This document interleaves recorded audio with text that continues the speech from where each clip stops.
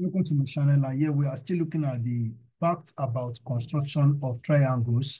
Facts about construction of triangles. As I said on this channel, I usually provide very important information that can help you to have a better performance in your technical drawing examinations, most especially when it comes to the objective question. That is the reason why I'm providing this information about the construction of triangles, and this will be the fourth video I'm producing on this work.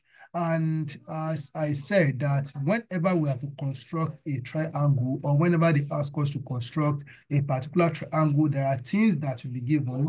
And for the construction of this triangle EFG, so what we are given here is the base angles and also the altitude. We are given the base angles and the altitude. And then, so what I need you to note or to take note of in this construction, number one, is that angle EFG and angle EGF are the base angles. Angle EFG and angle EGF are the base angles, as you can see here. So angle EFG and angle EGF are the base angles as it is shown here.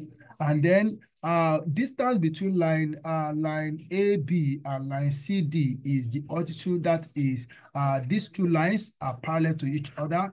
Okay, I didn't include that here. So line AB and line CD, they are parallel to each other, and distance between them is equal to the given altitude. That is number two. Then number three is that angle DEF is equal to base angle EFG. Angle DEF is equal to base angle EFG. So angle DEF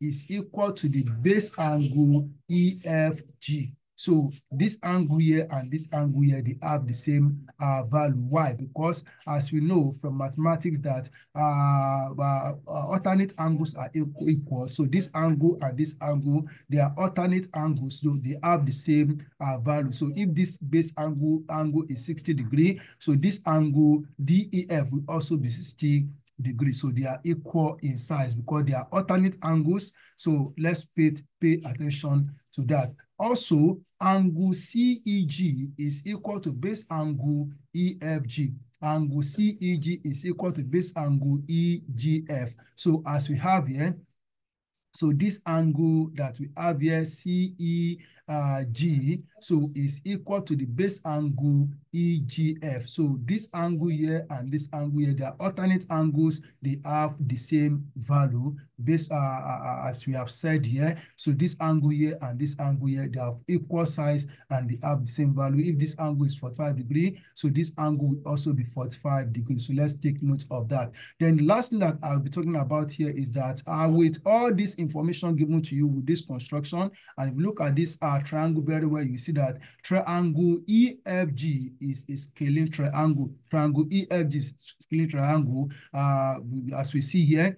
So we have the longest length is FG, then followed by EG, and followed by EF. So this makes this triangle to be a scaling triangle, and also the angles are not equal. If this angle is 60 degrees, this angle is 45 degrees. So this angle also will be of a particular value if you do the calculation. So since the angles are not equal, it means that triangle EFG is a scaling triangle. So these are the information that I need to give you here. And let's take note that also distance between line AB and line CD is the altitude. So let's pay attention to all this so that we can be able to give the right answer, or to choose the right answer when it comes to technical drawing objective questions. Thank you. Keep on practicing and keep on paying attention in the class when you are being taught, and God bless you.